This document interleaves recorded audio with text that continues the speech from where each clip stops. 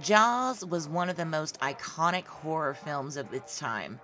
It made people afraid to go in the water. Even to this day, it's one of the best shark attack movies ever made. But Jaws did not come just from the imagination of the writer and director, but it was actually based on a real life event of shark attacks that took place in 1916. If you like true stories of the macabre, strange, and paranormal, then please click on that subscribe button and ring that notification bell so you can be notified every time a new episode of Grim Events is uploaded. So, without further ado, I give you the true story of the shark attacks that inspired the movie Jaws.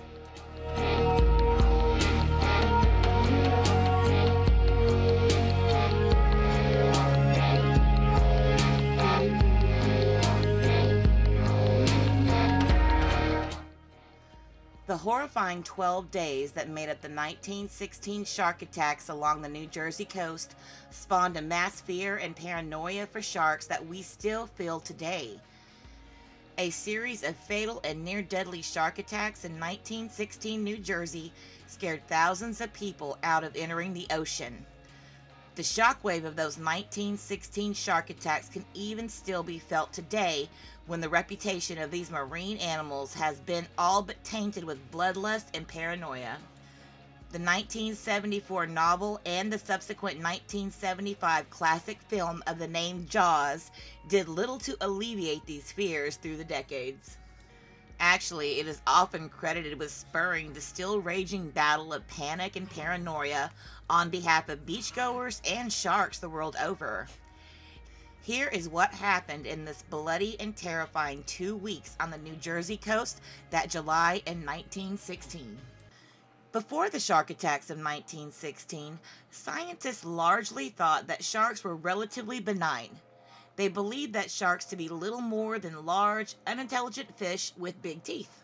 Marine biologists also believed that sharks wouldn't come close to humans, at least not in the northern waters or near the tropics. Some, including millionaire athlete Hermann Oelrichs, was so convinced that sharks were harmless to humans, he twice dove into shark-infested waters to prove his point to a horrified and jaw-clenched crowd. Obviously, these experts and foolhardy millionaires were sorely mistaken, and 12 horrifying days in July of 1916 would show them just how mistaken they were. The summer of 1916 was unusual. It was unbearably hot in New Jersey, and in an era before air conditioning, no less. At the same time, there was a polio epidemic which had people escaping to the beaches in droves to seek restoration, relief, and healing. But that heat made for some unusually warm water that year too, and experts today theorize that those warm waters brought in sharks to the northern Atlantic to hunt. 25-year-old Charles Van Zandt had arrived in Beach Haven, New Jersey on July 1st, 1916. He was with his father, mother, and 2 sisters to celebrate Independence Day. Just after sunset, he took to the ocean. Van Zandt was in good shape and was a strong young man. He swam 50 yards from the shore into chest-deep waters. All the while, he was trying to convince his dog, a golden retriever, to swim to him in the water. Witnesses said that a group of people nearby noticed a dark shape lingering in the water. They tried to warn Van Zandt, but he was set on getting the attention of the dog. Van Zandt's calling for the dog soon turned into shrieks of horror. An on-duty lifeguard and friend of the victim, Alexander Ott, rushed into the water. Van Zandt's sister Louise watched in shock as 2 people formed a human chain to help pull Van Zandt out of the water. The dark shape of the shark didn't let go of the young man until its stomach scraped the sandy bottom of the shore, according to witnesses. No one could estimate the size of the shark, however. Van Zandt was lighter than usual when he was finally retrieved. He was missing all of one leg and most of another. Ott used a skirt from a bather to apply a tourniquet. Van Zandt's father, a nose and throat physician, and a medical student rushed to help. They took the victim to the hotel where they were staying. Despite their best efforts, Van Zandt died at the hotel at 6:45 p.m. His death made page 18 of the New York Times, as polio remained the big news of the day. Quote, "Dies after attack by fish," the article read. Shock circulated the East Coast. This was the first such incident recorded in the region. Local newspapers tried to keep the headlines quiet. The New Jersey resorts wanted to make big money during the 4th of July holiday, and fear of shark attacks would certainly dampen the mood and scare people away. Sounds a little familiar like Jaws, right? Hotel owners where Van Zandt died put up safety netting 300 feet from the shoreline. Too bad the next victim wasn't anywhere near the first incident. Charles Bruder, age 27, was an excellent swimmer. He was taking a lunch break from his job as a bellhop at the Essex and Sussex Hotel in Spring Lake on the afternoon of July 6, 1916. Spring Lake is 45 miles north of Beach Haven, the site of the first attack just 5 days earlier. Bruder swam far out into the ocean beyond the boundaries of normal beachgoers. Witnesses suddenly heard screams of terror. They say that they saw Bruder's body flung into the air as a shark tore his legs off. Mona Childs watched the attack through the theater glasses as she stood on the shore. She reported seeing the shark turn away from Bruder only to dart back towards him. She described it like an airplane attacking a zeppelin. 2 lifeguards quickly rowed out to Bruder. When they arrived, he yelled, "A shark bit me, bit off my legs." Upon pulling Bruder out of the water, they saw everything below the knees had been torn away. The victim quickly went into shock and died. Hundreds of people, mostly from the upper echelons of society, witnessed the brutal attack. Women fainted and vomited, both from the heat and the shock from what they saw. This time, the news traveled quickly. People demanded that the hotel phone operator send a message to other hotels up and down the Jersey Shore to get out of the water. Scientists and medical doctors held a news conference following this second attack. Though there were 2 shark attacks within 5 days of each other, some experts genuinely could not believe that a shark was responsible. John Treadwell Nicholas, assistant curator from the Department of Recent Fishes at the museum, examined the body of Charles Bruder and concluded that an orca whale was responsible for the attack. Other scientists also stressed that another attack was not likely because sharks simply didn't attack people. Scientists did everything in their power to de-emphasize the threat sharks pose to humans. At the press conference, journalists and attendees speculated that the attacks were from killer mackerels instead, large sea turtles, or even German U-boats as hysteria surrounding World War I was growing. Dr. William G. Schaffler would become the voice of reason. As one of New Jersey's most respected medical doctors, he stated unequivocally that there is not the slightest doubt that a man-eating shark inflicted these injuries. This voice, though, would be lost in a sea of naysayers. Then, there were 2 more fatal attacks. On July 12, 1916, a single shark killed 2 kids and almost a third.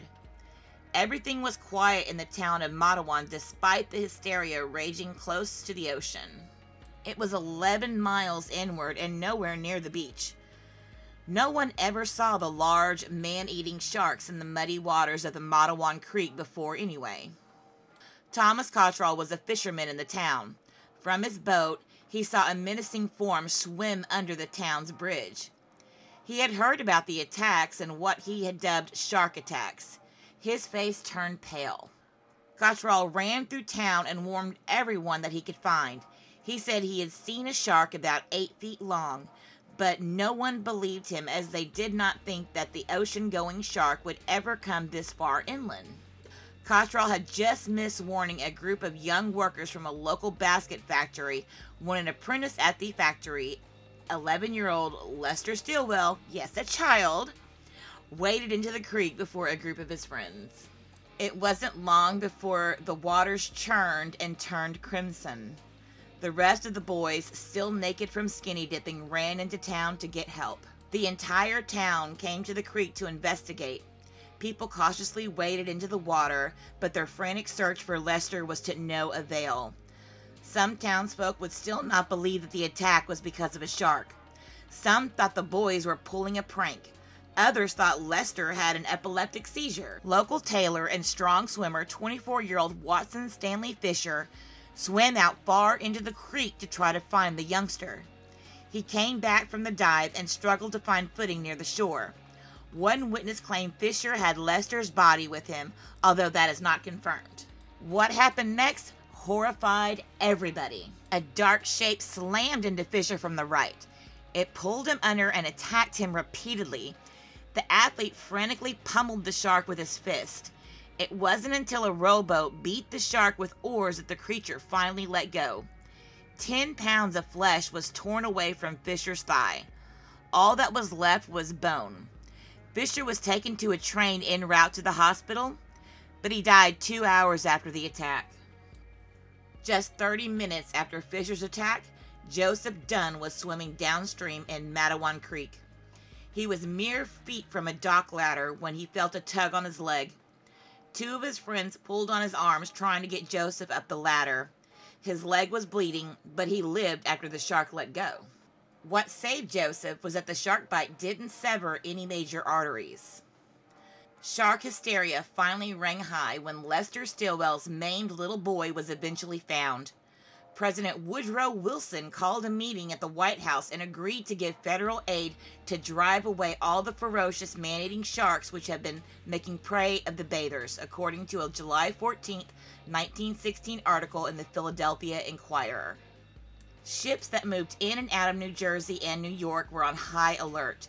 Some reported schools of large sharks moving through the area. At the suggestion of scientists, safety nets were erected around beaches. Ships went into the ocean armed with rifles, harpoon guns, and axes. They used sheep guts to lure in the sharks. There was even a reward for boats that killed the possible man-eating sharks. Thus, shark hysteria went into full swing. It was at this moment that one of the Earth's top predators got the bad rep that continues to haunt it today. The town of Matawan was incensed. A shark killed 2 of its own and crippled a third. Boats took to the water to find the shark. Some people even took to throwing dynamite in the water to find the beast. The hunt for what the papers dubbed the Jersey Man-Eater sprawled up and down the East Coast. It has since been hailed the largest scale animal hunt in history. After a few days, a dragnet captured the killer. Fishermen hauled a 350-pound, 7.5-foot great white shark into their boat. It was a battle because the shark was as long as the boat itself. The shark's death was celebrated when it was brought ashore. Doctors allegedly inspected the innards of the shark and found inside its stomach a human shin bone and ribs. Though no one could be sure they had captured the same shark as the one which killed the first 2 victims, but afterwards there were no more deaths. Perhaps this lone shark did kill all 4 people while wounding another. Shark science was in its infancy back in 1916.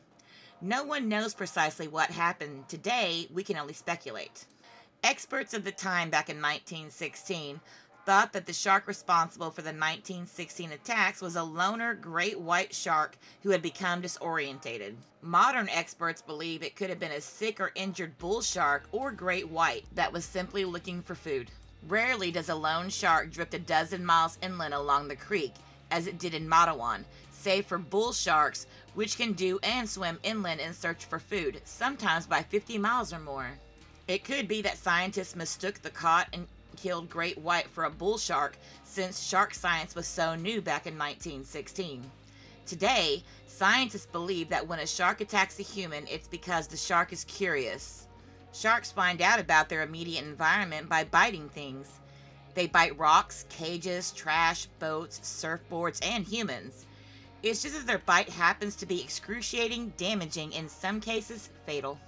While we may never know what species of shark or why the attacks of 1916 happened, one thing is certain: shark hysteria began from these shark attacks of 1916. So, dear listeners, let me know what you think. Do you believe that it was a bull shark or a great white? To this day, do you have fear of the sharks? Do you mind swimming in the ocean? Leave your comments and thoughts in the comment section below. Thank you guys so much for tuning in. Have a great rest of your day.